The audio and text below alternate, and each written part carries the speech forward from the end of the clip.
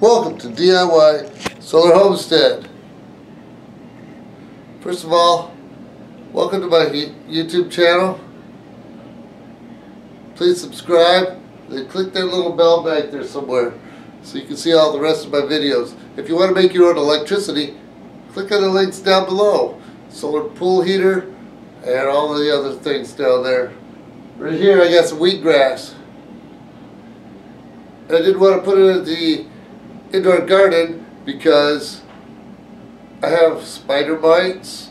I got most of them tackled, but I got a few more things to do.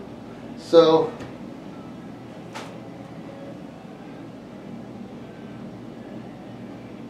wheatgrass, they say, has every single vitamin and mineral known to mankind. So I want to put it on my salad. I've had it down here for a couple days. I didn't want to get it mixed in with, oh, the camera's sideways, tilted. So I didn't want spider mites in it. So I'm going to go ahead and harvest this, put it on a salad tonight. Yay!